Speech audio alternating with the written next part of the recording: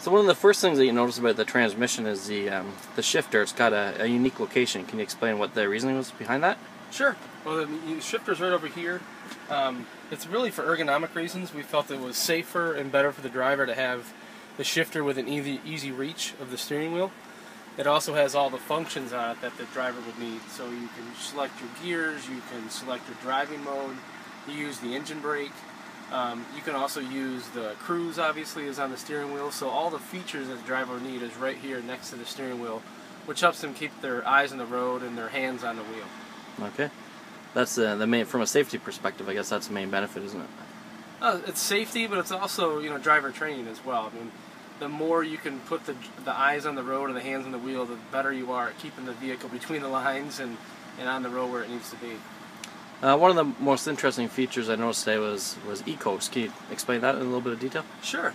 So eCoast is, you're driving down the road, the transmission has a grade sensor and a load sensor.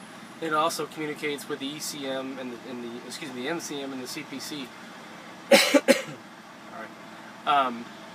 So eCoast, basically what it does is you're driving down the road, it knows when you're on a grade or a stretch of road that it can disengage the engine and allow the vehicle to coast with its own momentum pushing it down the road, which then sends the engine to idle and saves fuel economy by doing that. Okay. And there's a hill start aid feature as well in this transmission? Yes, the hill start aid, essentially what it does is you're on a grade that's more than 5%, it'll keep you from rolling backwards or forwards, depending on the grade, obviously. So it's a safety feature to make sure that you don't have to worry about rolling frontwards or backwards when you're on a grade. Okay. What are some of the other features that drivers will notice when they're driving it? I think one of the big features that most people comment on is creep mode. So creep mode is the ability to, once you've engaged the clutch and you're going down the road and you come to a stop, say at a stop sign, or if you are in traffic in a city, it'll allow you to take your foot off the brake and it'll creep at a certain speed so that you can easily stay in traffic and not have to continue to shift. Okay. You can do that also. You can use creep mode in reverse, so it's very easy for maneuvering yourself into docks, backing up into docks. And then you can go between forwards and reverse very quickly if you need to rock for some reason, if you're stuck or whatever the case would be to be able to rock. So creep mode's a very big feature. We also offer driving mode, we talked about a little bit. There's an econ mode and a performance mode. So if you're driving for fuel economy, you leave it in econ mode. The transmission is going to use shift strategies to make sure you're in the sweet spot and you're getting the best fuel economy. If for some reason you need to get more performance out of the engine, you can switch into performance mode, and that will give you the peak power that the engine has to offer when you need it. A couple other features. One is kickdown. So if you're driving in either econ or performance, you can push through in the accelerator through a detent, and that will give you all the power of the engine at that moment. So essentially, if you're going down the road at say 60 miles an hour and you want to bump past somebody, you want to get out and pass somebody, you can push through that detent and get all the power the engine has to offer to get out and get past them. A couple other things, obviously through the stock that we talked about earlier, is the ability to engage the engine brake.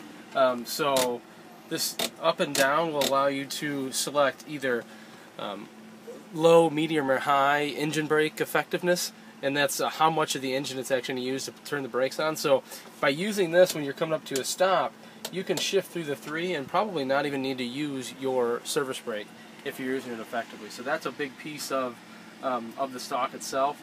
And then also obviously you can switch into manual mode if necessary, and you can flip through the gears using that.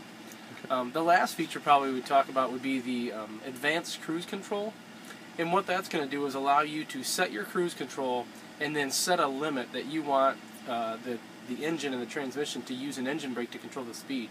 So if you set it at low, that would be say 3 miles an hour variant. So if you're at 62, once the engine hits, or the speed hits 65, it'll use the engine brake to bring that back down into that range. So there's low, medium, and then high would be it won't use the engine brake and it'll just continue to let you increase speed, and you'd be responsible for controlling that speed. Okay. Lastly, what customers would be interested in this transmission? Is it primarily line haul for now? Primarily it's going to be line haul. Yeah, I think there are some, maybe regional haul applications, but yeah, mainly it's going to be long haul, line haul. People looking for the ultimate in fuel economy. Obviously the transmission comes with the DT12 engine, which is a fantastic fuel economy engine. It also comes in the Cascade Evolution, which those three things packaged together really give you the best fuel economy you can get in the industry. So that line haul, long haul, and some of the regional folks are going to probably see the biggest benefit of it to begin with. Excellent.